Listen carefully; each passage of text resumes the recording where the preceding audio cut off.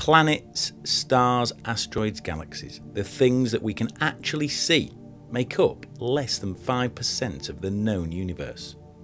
So what makes up the other 95%? Dark matter and dark energy. Between them, these phenomena pose compelling questions about the fundamental nature of our universe. What if the entire cosmos is made up of this curious stuff that we know virtually nothing about? If you're not sure what dark matter is, you're not alone. So what do we know? Well, not much. For starters, it's completely invisible. Dark matter doesn't absorb, reflect, or emit any light. That is why we call it dark matter. In fact, we only know dark matter exists because we can see its effects on visible matter. We're not even certain that dark matter is truly an exotic, undiscovered type of matter. Could it just be ordinary matter that we have difficulty observing? There are many question marks surrounding what dark matter is, but we do know what it isn't. We know that it's not planets or stars or galaxies or anything that could radiate light.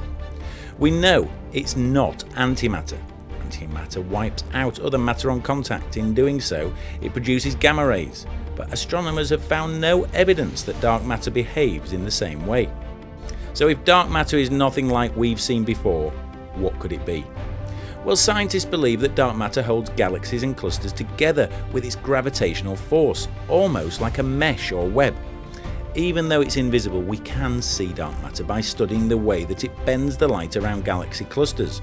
By combining this information with optical measurements, scientists have even been able to assemble maps of dark matter concentrations in space. But perhaps the strangest thing about dark matter and dark energy is that we're not even completely sure they exist. Perhaps unknown properties of gravity could be causing the strange effects we attribute to dark matter and dark energy. And if that's the case, we have to fundamentally revise our understanding of the laws of physics. So there's dark matter in a nutshell. It's all a bit strange and we don't know anything for sure, but why should we care?